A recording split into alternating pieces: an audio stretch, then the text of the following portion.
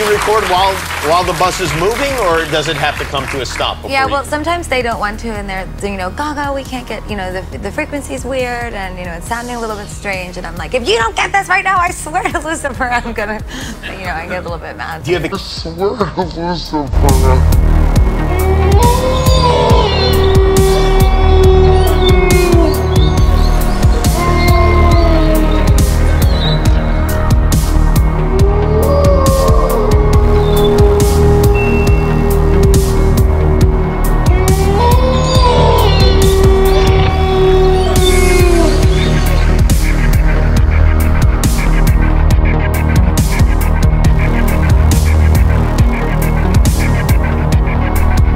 You would have 16,000 people in there, and none of them would be gay. So are gay people also included?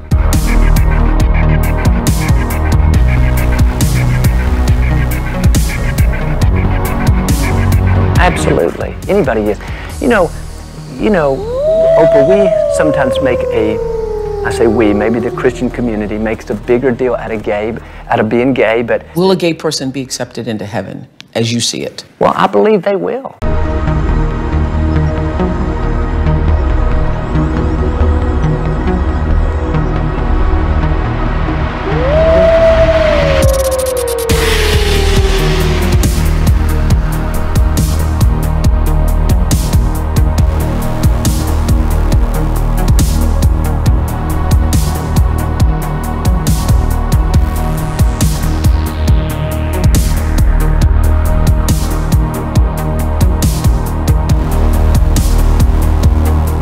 Will a gay person be accepted into heaven as you see it? Well, I believe they will.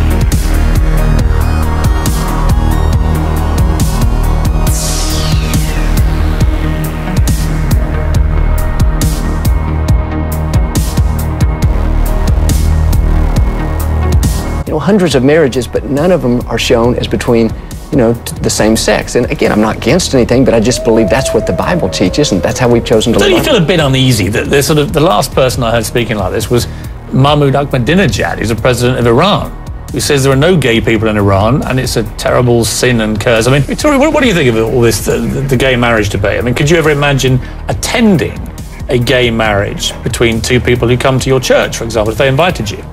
Well, I think if it was that easy, that we would have figured it out by now.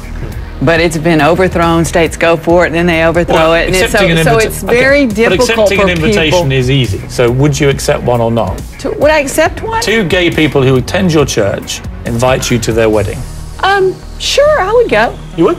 Well, I don't, you know, if I had time, could you go? I would. If they were friends of mine, and I respect them, I would certainly go. You would watch two people you think are sinners committing the ultimate sin? Well, I'm looking at it, I don't think it's the ultimate sin, but I'm looking at it from another point of view of respect to that person. And you know, it gets convoluted, but I'm looking at it as respect to that person. Could you in your position actually actively encourage people to go through a same-sex marriage? Could you be seen to do it? Could you be photographed at such an event? Well, I would that not cause you problems?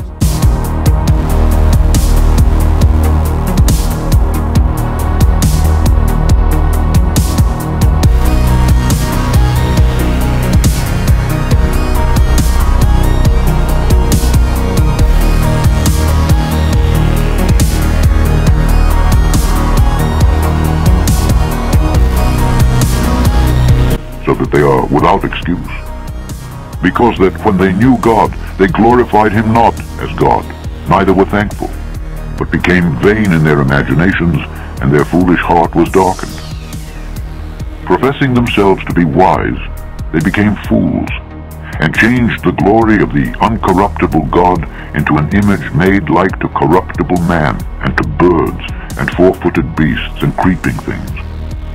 Wherefore God also gave them up to uncleanness through the lusts of their own hearts, to dishonor their own bodies between themselves, who changed the truth of God into a lie, and worshipped and served the creature more than the Creator, who is blessed forever. Amen. For this cause God gave them up unto vile affections, for even their women did change the natural use into that which is against nature. And likewise also the men, leaving the natural use of the woman, burned in their lust one toward another, men with men, working that which is unseemly, and receiving in themselves that recompense of their error which was meet.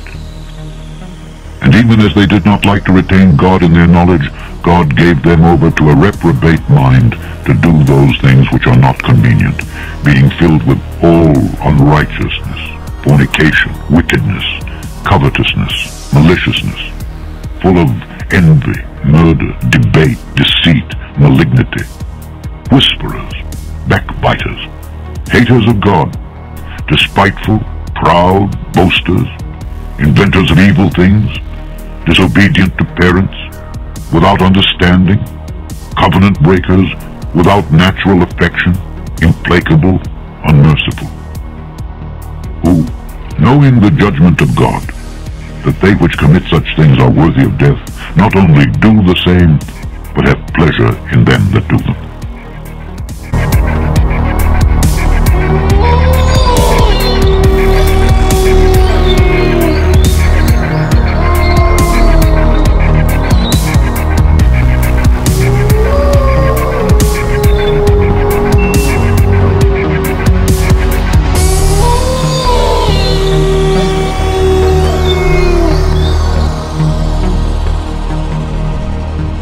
Until next time, may the Lord be with you.